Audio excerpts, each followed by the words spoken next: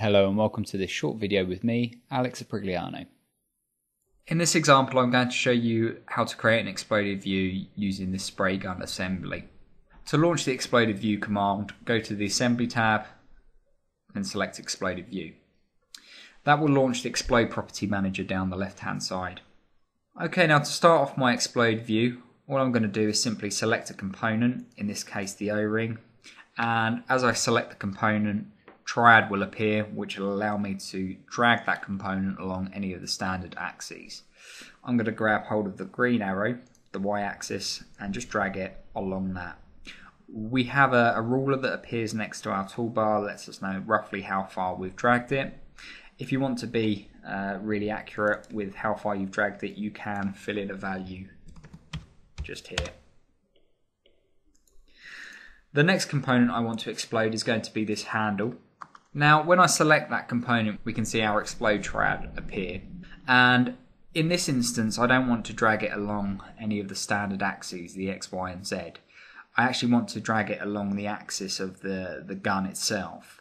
So to do that, if we right click on the sphere in the center of the triad, we can align it to an axis.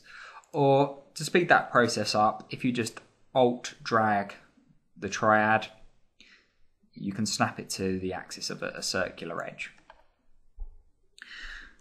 So now that's in place, we'll just drag that component out to where we want it. Okay, we'll continue to do that with the other components. Now, when I select this component here, you can see that it selects several other components at the same time. Now, the reason that it does this is because that is a subassembly.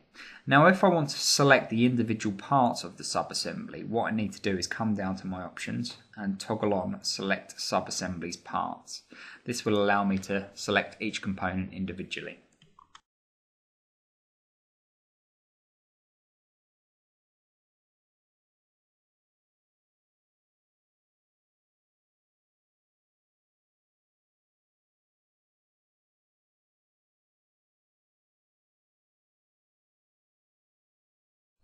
Okay, so very quickly I've exploded all of those components.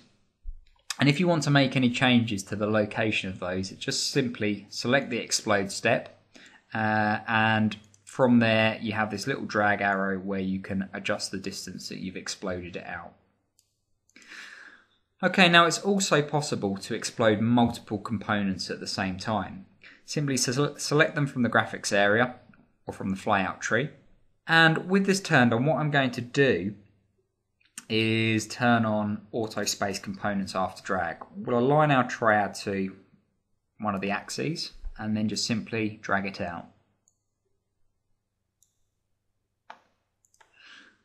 Okay, now you can see from there that it actually explodes all of those components evenly. And again, if you want to adjust any of that, just simply click on the Explode step and you can access all these arrows individually.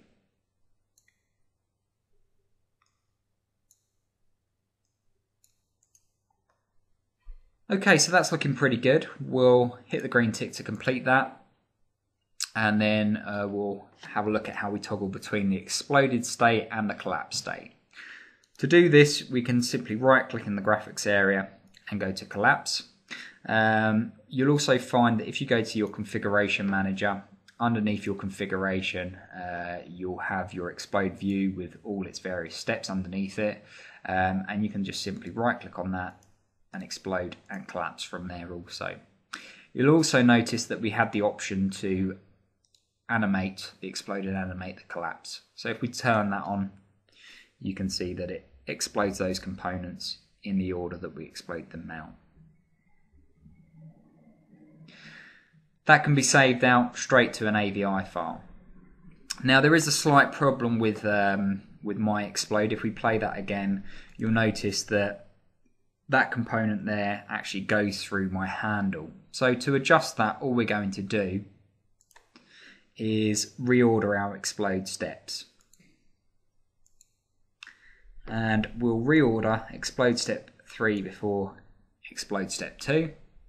Press OK, and now if we animate it,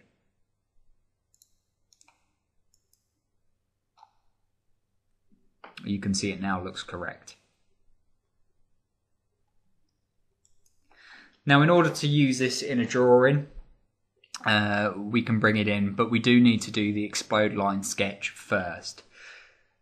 To add an explode line sketch, again on the assembly toolbar, just simply click explode line sketch and select the components you want to connect together. So we're going to go from this component here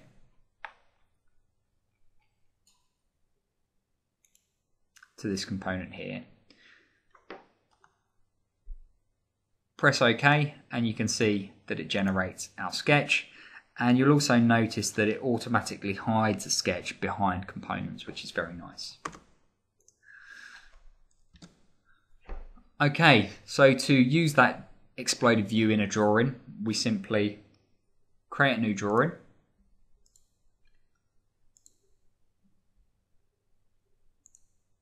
And you'll notice in the view palette, it automatically creates an isometric exploded view for us, which we can just simply drag and drop on like so.